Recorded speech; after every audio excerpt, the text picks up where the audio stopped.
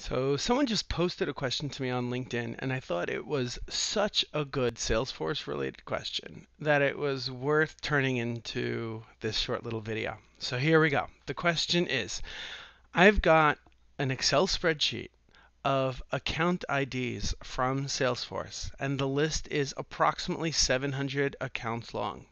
So I have a spreadsheet of 700 account IDs from Salesforce. What is the best way to pull a report or some type of extract from Salesforce showing me all of the contacts for these related accounts that are listed in my Excel spreadsheet? So here's how I would do it.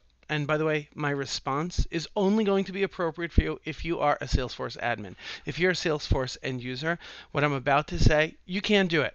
So that you need to ask your Salesforce admin to do it. Here's what I would do. I would go ahead and I would temporarily create a custom field, a checkbox field on the account object. I would not put it on any page layouts whatsoever. No end user should ever see this custom field. And by the way, this custom field is only going to exist for a total of maybe 15 to 20 minutes. After 15 to 20 minutes, we're going to delete it because it does not belong permanently in Salesforce at all. So we're going to temporarily create a checkbox field on the account object, and let's just call it flagged accounts for lack of a better term. We're going to call it flagged accounts, and it's a checkbox. Again, does not go on any page layout. We're going to take our Excel spreadsheet. Column A has all of the account IDs, the Salesforce account IDs. Column B, we're going to call it flagged accounts, and we're going to put the number 1 in that entire column for each row. It's going to have just the number 1. Then we're going to use either data loader or any other data uploading tool to update records in Salesforce in bulk. So you can absolutely use data loader or dataloader.io or any other tool that you choose to use. And you're going to update all of the account IDs that are in your Excel spreadsheet and populate that checkbox using that number 1 column. That's how you update it via Excel. Once you do that, then you're going to pull a report in Salesforce, so a native Salesforce report using the report type contacts and accounts, and you're going to pull a report and you're going to have one filter on that report. The filter is off of that new custom field that we just created. So you're going to pull in that custom field into the filter, and you're going to only want to see those accounts where the filter, where that checkbox, that new custom field is populated. And then you want to display all contacts for those accounts.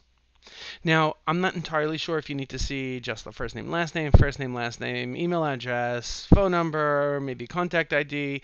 So whatever it is that you need to see, you go ahead and introduce those into the report that we're creating in Salesforce.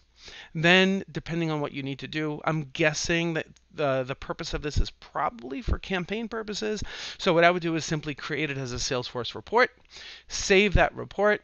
Then on the report screen, you should have the button on the top that says Add to Campaign. So now you're going to add all of the people listed in this report onto whatever specific campaign you need. If you need to go ahead and open another tab and create that campaign first and then add these people into the campaign, go ahead and do that. If alternatively you need to pull another Excel spreadsheet, an extract of all of those related contacts, you can go ahead and do that. And once you're done, now you can go back and you can delete that custom field that we just created for temporary purposes of simply flagging these accounts. So you can go ahead and delete that field because we need to clean up after ourselves. We don't want to create clutter in the Salesforce configuration.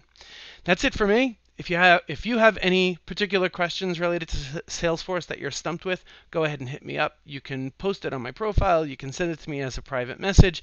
To the extent that I am capable, I will do my best to answer your question, and I'm happy to admit when I have no clue how to answer the question. So go ahead and hit me up. I'm happy to help in any way that I can. Talk to you soon. Bye-bye.